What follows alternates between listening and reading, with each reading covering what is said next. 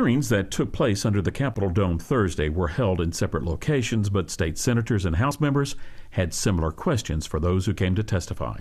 I'm looking for where's the buck stop? So one lesson we could learn is care for the human beings. But we need to do it before than after. House members spent the morning grilling the heads of two of the state's largest energy providers, VistaCorp and NRG.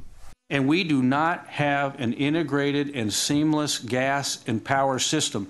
And if we don't have a seamless gas and electric power system, what happened last week will happen again. VistaCorp President Curt Morgan explained that generating and supply lines froze up because Texas power plants are built to withstand hot summers and tropical storms.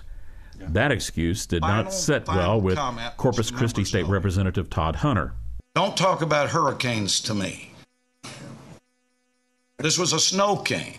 The power providers in the House hearing did not directly blame ERCOT for the power crisis, but Morgan said the agency did not seem to have a sense of urgency about the impending storm. In the state Senate hearing, CEO Bill Magnus said alerts and advisories did go out ahead of the storm, but he admits a communication gap did take place during the crisis. And we weren't talking enough. I think at that point, we were solving problems, but I think we should have been talking more. State Senator John Whitmire pressed Magnus about accountability and corrections.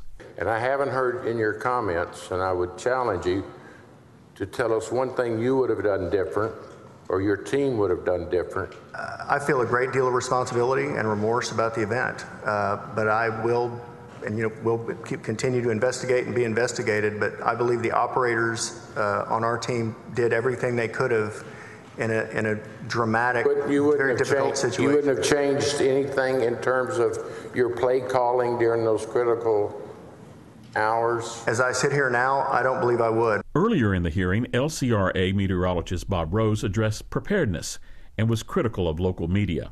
Now, at that time, we didn't know the exact magnitude, like this was going to be, among like the top 4 coldest outbreaks. However, a week before the storm, Fox 7's Zach Shields did sound the alarm. High likelihood of heavy snow, icy roadways, power outages.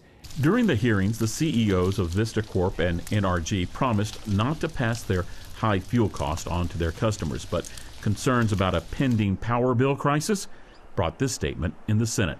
This is the largest train wreck in the history of deregulated electricity. The largest train wreck. And if it's not, please correct me and help me understand another one that has been greater. Getting the system back on track, according to Governor Greg Abbott, is a job the legislature cannot leave undone this session.